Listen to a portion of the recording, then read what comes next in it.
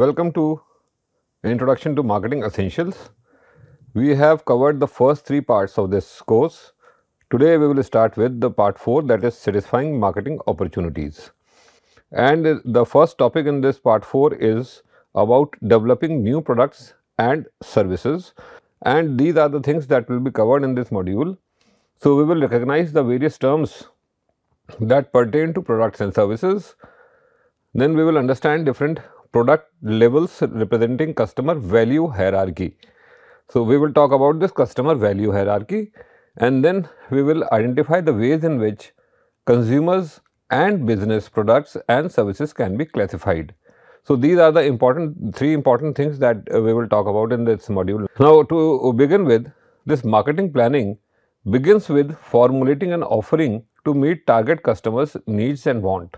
So this is the very important thing, that this marketing planning, what does this marketing planning do? It is about formulating an offering, how, so that it meets the target customers' wants and needs. Now new products are at the core of an offering. So these new products, they are the core of this offering and crucial for delivering customer value, earning profits and enhancing shareholder wealth. So all these things can be had if we make an offering that will meet target customers' needs and want, and this offering is to be based on a new product. So life of an organization depends on how it conceives, produces and markets new products. So when we talk of new products, when we are saying new products, it will cover these three things broadly, that is goods, services and ideas. As globalization pressures drive increasing competition, innovation success is even more important. So globalization is there everywhere, and because of this the competition has increased, and now how to deal with competition? So innovation success has become more important in this 21st century.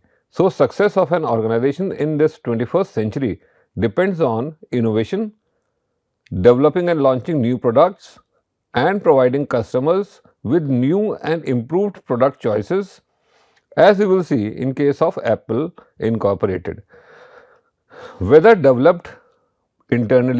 these products are developed internally, acquired from someone else or generated from an strategic alliance, successful new products beat competitors and drive growth. So that is the idea of having new products, because in this era of globalization and competition, it is the new product that will sail the company through the competition. Now let us look at how Apple has become a new product innovation machine. Since its foundation in 1976, Apple has developed itself from a mere computer manufacturer to a successful all-rounder. It has conceived, produced and marketed some of the world's most creative and innovative products. Apple Inc.'s innovation revolutionized 6 industries: personal computers, animated movies, music, phones, tablet computing and digital publishing.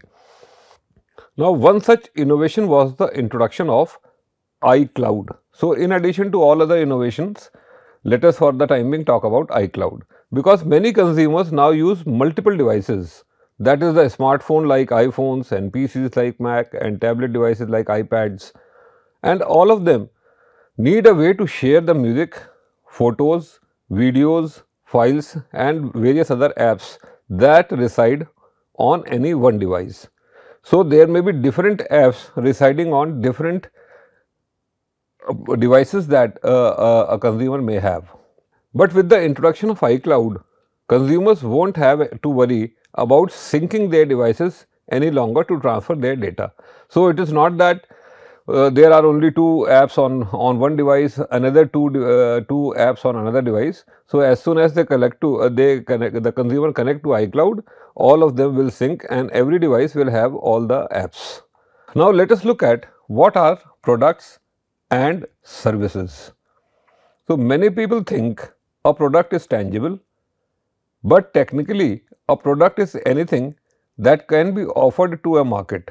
So, product is anything that can be offered to a market. It may not necessarily be tangible.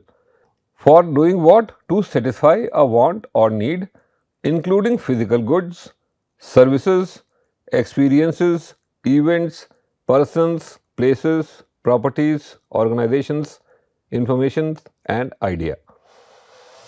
So, these are all the things that can be provided to a target market either in isolation or in combination to satisfy their wants and needs. So, a product is a good service or idea consisting of a bundle of tangible and intangible attributes or features. So, this when we say good services idea, they are a bundle of both the tangible and intangible attributes. It is not either tangible or intangible, but a bundle of a tangible and intangible attributes or features that satisfy consumer needs and is received in exchange for money or something else of value. Now, what are products and services? Now, let us look at goods, services or ideas. A good has tangible attributes and intangible attributes. So, a good has two kind of attributes, tangible and intangible. Now, what are tangible attributes? Tangible attributes are those that a consumer five senses can perceive. For example, Apple's iPad can be touched and its features can be seen and heard. So, these are the tangible attribute. Now, a good may also have some intangible attributes consisting of its delivery or warranties and embody more abstract concepts such as becoming healthier or wealthier. Now, a good can have or a good can have tangible and intangible attributes, that is one. Another categorization is that this goods can be divided into non-durable goods and durable goods. So, on the one hand, every good will have tangible and intangible attribute.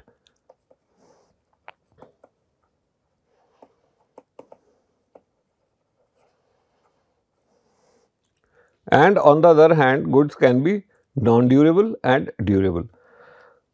A non-durable good is an item consumed in one or a few uses, such as food products and fuel, while a durable good is one that usually lasts over many years, such as appliances like your refrigerators and washing machines, cars and mobile phones. Now, this classification method also provides direction for marketing actions. For example, non-durable goods rely heavily on consumer advertising because they have limited shelf life, because they survive only few uses. So, that is why they rely heavily on consumer advertising, while costly durable goods generally emphasize personal selling. Now, let us look at what are services. Services are intangible activities or benefits. These are intangible activities or benefits that an organization provides to satisfy consumer needs in exchange for money or something else of value. Services are intangible, inseparable, variable and perishable products. So, these are the four things that are there in services that normally requires more quality control, supplier credibility and adaptability. For example, that includes haircuts, legal advices and appliance repairs. Services have become a significant part of Indian economy, exceeding 40% of its gross domestic product, that is GDP. Finally, in marketing, an idea is a thought that leads to a product or action, such as a concept for a new invention or getting people out to vote. Now, throughout our discussion, products generally include not only physical goods, but services and ideas also. When product is used in its narrower meaning of goods, it should be clear from the example or the sentence. So, now let us look at the product level, the various products level from the perspective of the customer value hierarchy. In planning its market offerings, and offering is anything that is tangible and intangible that can be offered to the target segments for satisfying their needs and wants. So, in planning its market offering, marketers need to address 5 product labels. So, that we will see in one of the upcoming slides, that is figure 19.1. Now, the 5 labels are the core benefit, the basic product, expected product, augmented product and the potential product. So, these are the 5 product labels. These are the 5 product labels. Each label adds more customer value and together the 5 constitute a customer value hierarchy. So, these are various levels starting from core benefits and going up to potential product, and this is called as the customer value hierarchy. At each level some kind of value, customer value is being added. The fundamental level is the core benefit, the service or benefit the customer is really buying. For example, a hotel guest is buying rest and sleep. The purchaser of a drill machine is buying holes. So, marketers must see themselves as benefit providers. At the second level, the marketers must turn the core benefit into some basic products. Thus, a hotel room includes a bed, a bathroom, a towel, desk, dresser and a closet. At the third level, the marketers prepare an expected product, a set of attributes and conditions buyer normally expects when they purchase this product.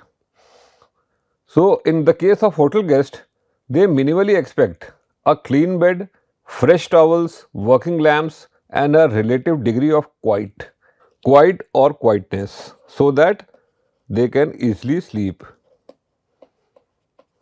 At the next, that is the fourth level, the marketers prepare an augmented product that exceeds customer expectations. So, at this level, we are talking of customer expectations.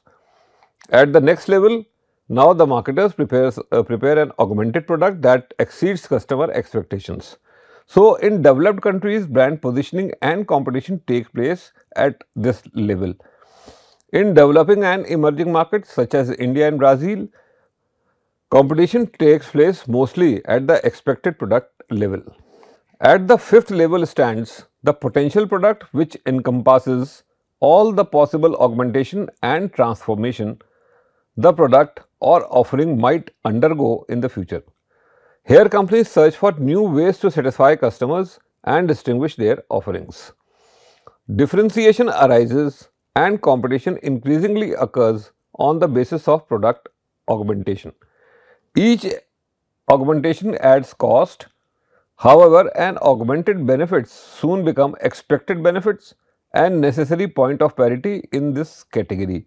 Now, these are the 5 levels that we were talking about. That is the core benefit, then company makes a basic product, then someone comes up with an expected product, augmented product and the potential product. So, these are the 5 levels of a customer value hierarchy. Another classification of product is that there are 2 broad categories of product widely used in marketing relate to the type of user who is using this product. So, according to this, there are 2 categories. The first is consumer product and the second is the business products. Now, let us look at what are these different types of products. So, consumer products are products purchased by the ultimate consumer who is buying it to consume.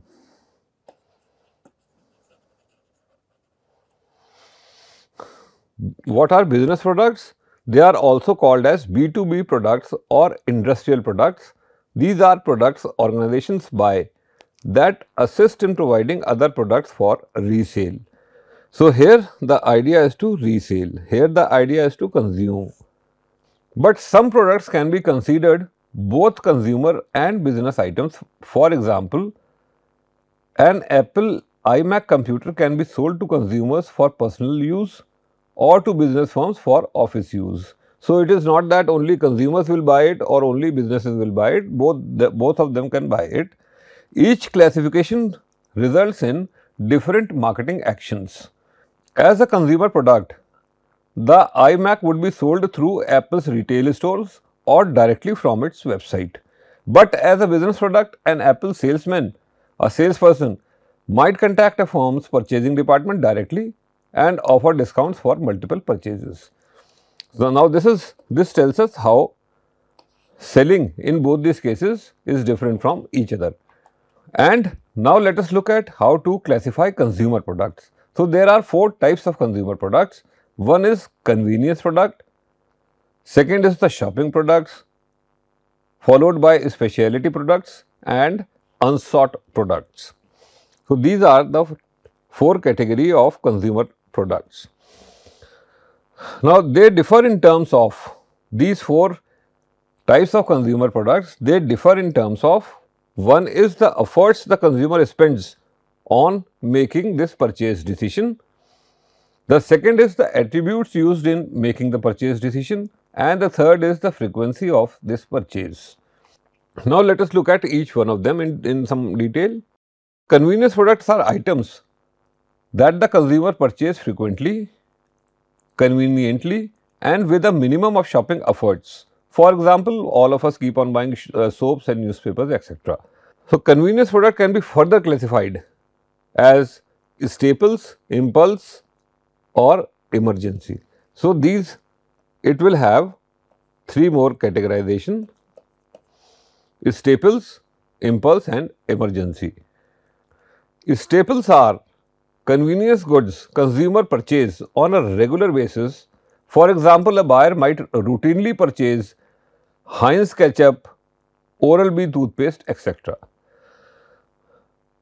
While in impulse goods, they are purchased without any planning or search efforts, like chocolates and magazines and toffees, etc., etc. The third is the emergency goods. They are purchased when a need is urgent.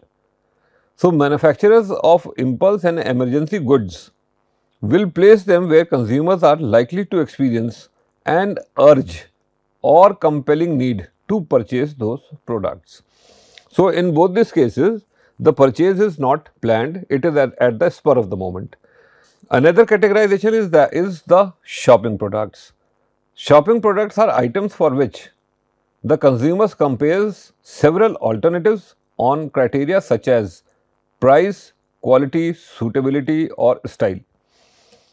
For example, clothing, furniture and major appliances. Now, in this we have two further categorization. One is homogeneous shopping goods. They are similar in quality but different enough in price to justify shopping comparison. So, this homogeneous shopping goods, they are similar in quality but they have different prices. So, because of that a comparison has to be carried out. Another type of shopping goods are heterogeneous shopping goods. They differ in product features and services that may be more important than price. So, now the shopping goods are heterogeneous on the basis of product features and services. So, that is why, and in this case the prices are not important. The sellers of heterogeneous shopping goods carries a wide assortment to satisfy individual taste and train salespeople to inform and advise customers about which shopping good will be more suitable for their needs and wants. Another type of consumer product is the specialty products. They are items that the consumers make a special effort to search out and buy. These are specialty, as the name suggests. They require some more amount of time and money in making decision. For example, cars and audio-visual component, etc. Specialty goods have unique characteristics or brand identification for which enough buyers are willing to make a special purchasing effort. A Mercedes is an example of a specialty good because interested buyers will travel far to buy one of Mercedes. Specialty goods don't require comparisons. Buyer invests time only to reach the dealer carrying the wanted products. Another type of products are called as unsought products. They are items that the consumer does not know about or knows about but does not initially want. Examples of unsought products include life insurance and smoke detectors and stones. Unsought goods require advertising and personal selling support.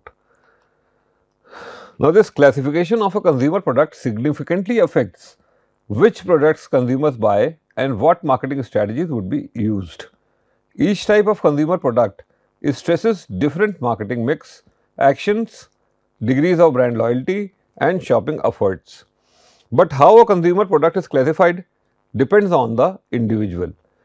One woman may view a mobile phone as a shopping product and visit several stores before deciding, whereas her friend may view a phone as a specialty product and make a special effort to buy only a OnePlus phone. Now, this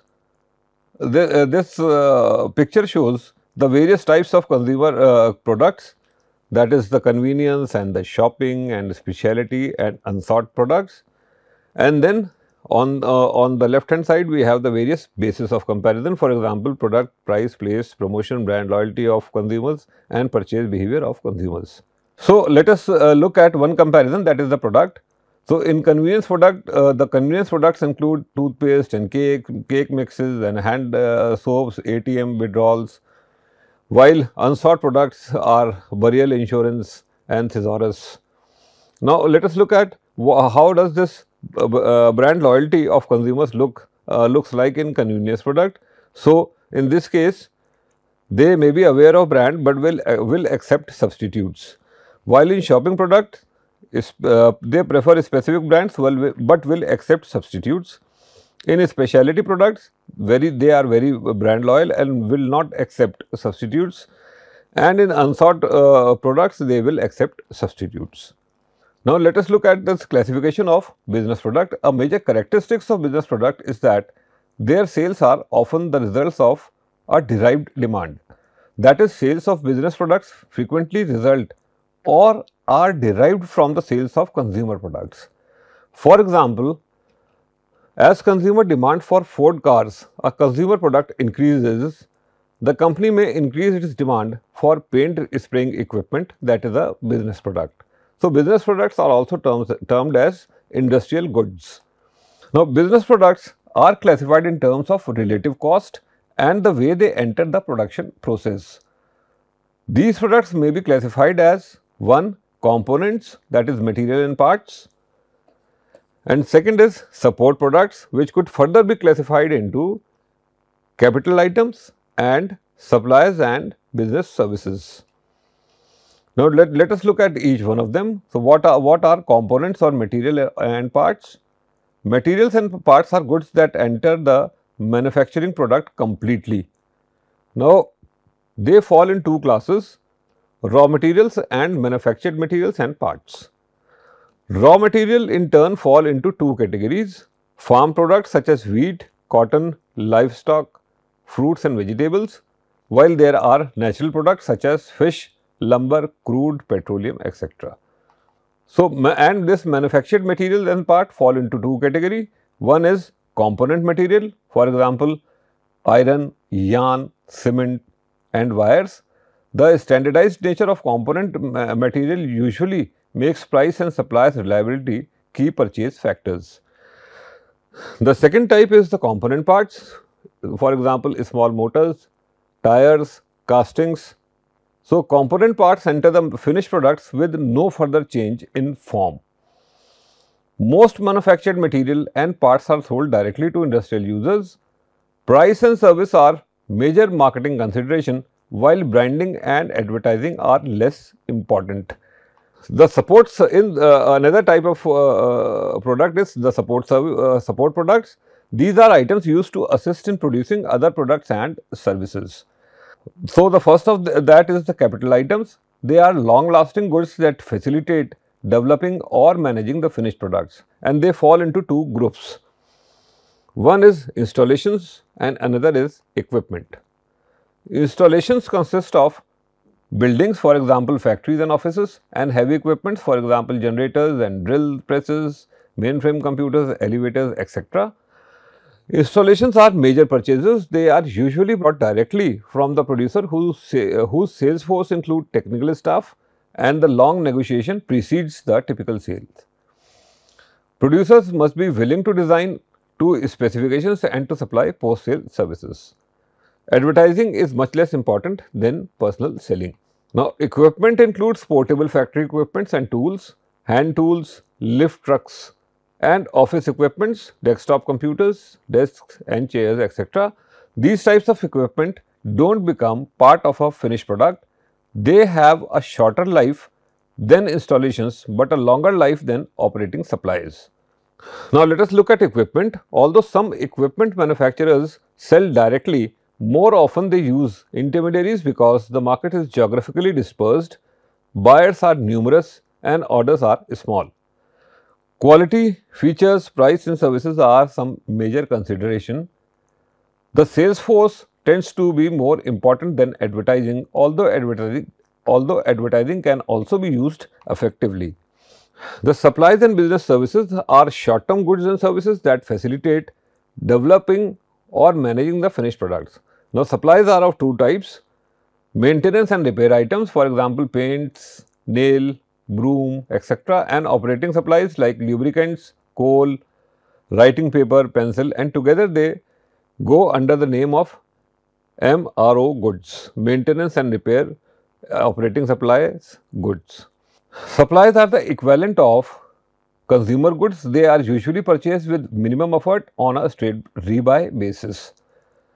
So, we have talked about the various types of buying situations earlier in one of those modules. They are normally marketed through intermediaries because of their low unit value and great number and geographic dispersion of customers. Price and services are important considerations because supplies are standardized and brand preference is often not high. Business services include maintenance and repair services, for example window cleaning, copier repair. These are usually supplied under contract by small producers or from the manufacturers of the original equipment. Business advisory services, for example legal services, management consultancies and advertising. These services are usually purchased on the basis of the supplier's reputation and staff. Now, let us classify services. Services can be classified according to whether they are delivered by people or equipment.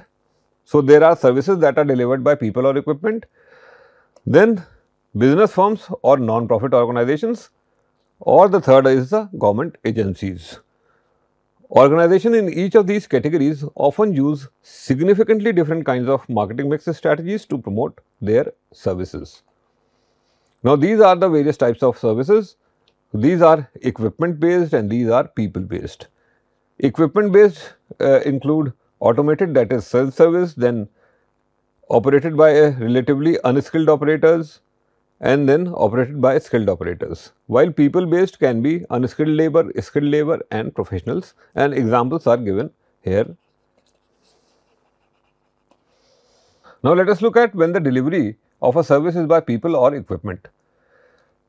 So, people based professional services include those offered by advertising agencies or medical doctors. Urban Company, earlier known as Urban Clap, utilizes skilled labor to offer appliances and electronic repair, cleaning, salon services at home. The quality of these people based services can vary significantly depending on the abilities of the person delivering the service.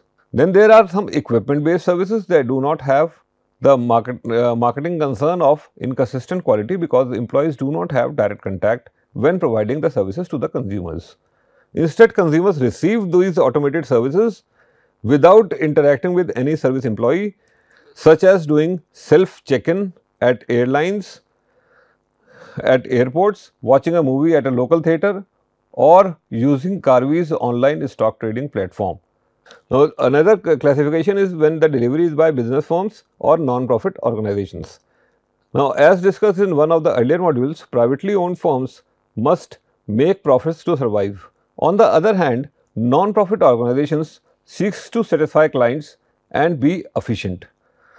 The kind of services each offer affect their marketing activities. Recently, many non-profit organizations such as the Red Cross organization have used marketing to improve their communication and better serve those in need. Delivery by government agencies like the central, state or the local level, they provide a broad range of services. These organizations also have adopted many marketing practices used by business firms. For example, LIC's जिंदगी के साथ भी जिंदगी के बाद भी marketing campaign was designed to allow it to compete better with private insurance providers. To conclude, we had started this module by introducing the definition of products and services and discussing about the terms pertaining to them. Next, we have discussed about 5 product labels and how these together constitute a customer value hierarchy. The discussion then moved to classification of consumers and business products, where we studied different categories of consumers and business products. And then we have talked about consumer products that can be categorized into 4 groups, that is convenience products, shopping products, specialty products and unthought goods. Now, business products are further categorized into 2 groups, namely the components and support products. And finally, we had focused on 2 types of classification of services on the basis of whether it is delivered by either people or equipment, or whether it is delivered by business firms or non-government organizations or government agencies. These are the 3 books from which the material for this module was taken. Thank you.